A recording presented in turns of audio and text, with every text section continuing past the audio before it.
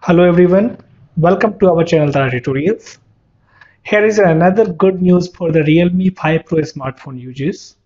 Now you can notice a new update for your smartphone. The software update here you can check. My name is Chandan. Welcome to Tara Tutorials. If you are new to our channel, I request you to please subscribe our channel and please like and share our video. So let's start our video. So if you have not checked your update, just switch on your mobile internet and go to settings, go to software update, and here you will see a new message that new version detected. Realme UI has been launched this year on the based of Android 10 operating system, and now earlier the first update version was C1, then the second version was C2, and now this is RMX 197111C3.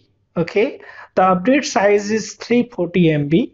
So just you need to click on the download now button, and this latest update will be downloaded. And here you can check what the new thing you are going to get with this Android 10 based Realme UI C3 update. So the first feature which you are going to get with this update is you will get the Android security patch update for the month of April 2020.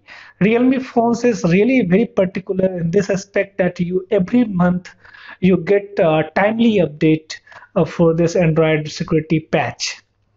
Now there are some bug fixes also. So one important bug fixes is the audio quality for the third-party apps has been that has been solved. Okay. And the second thing that there was some issues with the alarm.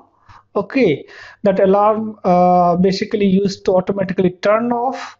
So now that has been cleared by Realme.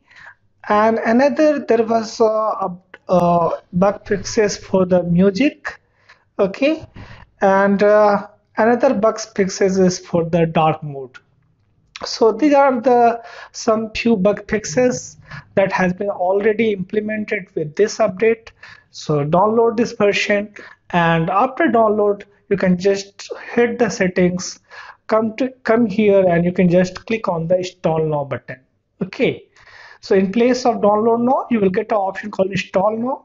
Just click on this, your phone will get your phone will be rebooted, and you will be getting the fresh feel of your Realme UI, and your phone will be more secure and safe for the use. If you have not subscribed to our channel, I request you to subscribe our channel and like and share our videos.